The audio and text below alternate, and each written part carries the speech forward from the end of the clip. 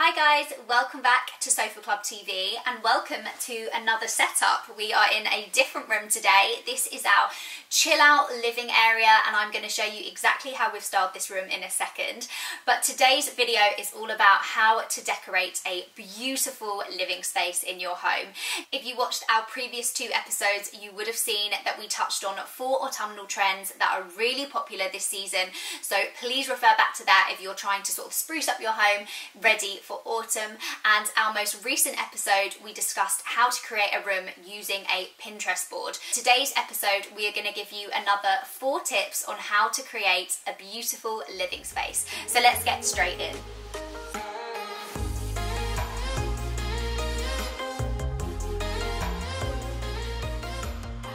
So tip number 1 is to pick a colour palette, and we would suggest picking no more than 3 colours per room.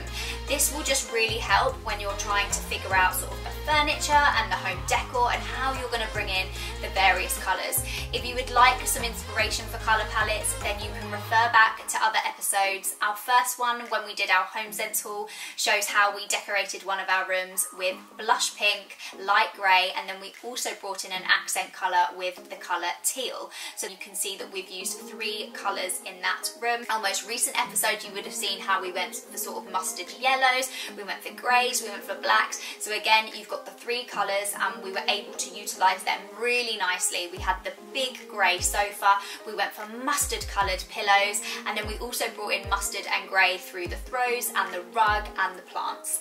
This room, as you can see, is a brand new space and we have gone very shabby chic. So the 3 colours in here are similar colours, but we've gone for the blacks or the sort of very dark charcoal greys and the silvers. These 2 sofas are our Epping sofas and we thought they just look so good, keeping it monochrome.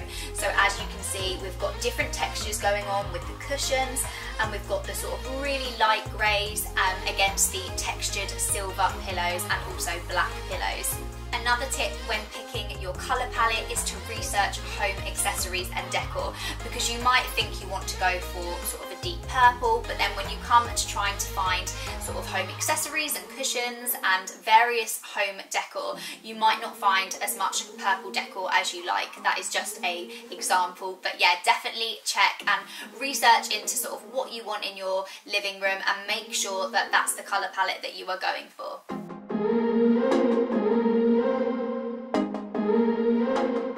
Okay, so tip number 2 is create functional walkways. Now I have already touched on this in episode 7, but it's something we absolutely swear by, and I think it's good to keep bringing it up because it will help you guys when you are creating the living spaces in your home.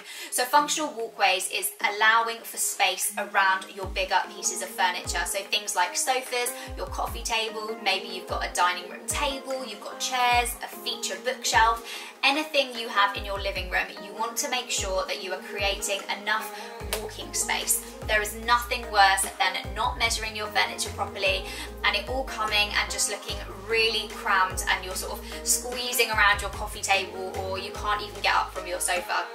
So please, please, please measure. That is so important. And we would advise, if you've got a larger space to work with, maybe you can go for a 3-piece and a 2-piece sofa. If you've got a smaller space that you're working with, it might be nice to go for a corner sofa and have it up against the wall. Just really check your measurements and utilise your walking space, because this will make a room so much more aesthetically pleasing if you have room to walk around.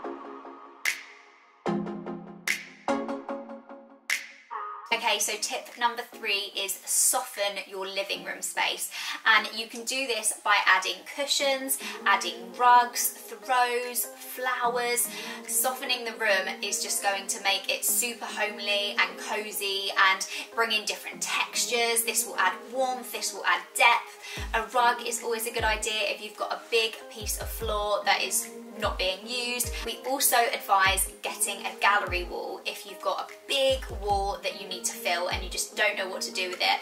Maybe you're in a rented house so you can't wallpaper it or you can't paint it. So adding a gallery wall is a really, really good idea. They're not expensive. You can find so many print companies online. We are going to show you one that we have done in our office. So this is as you walk into our office space. we had a big wall here and we didn't know what to do with it, so we bought some Desenio prints and we used these beautiful rose gold frames.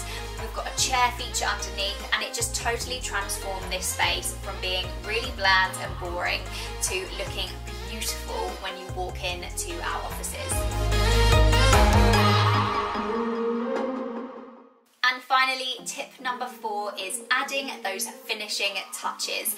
Now, it's a bit similar to softening the room by adding sort of extra details in, but you can really finish off a room by adding things like beautiful trays, candles, diffusers, plants. Anything like this is just going to make your living room look totally finished.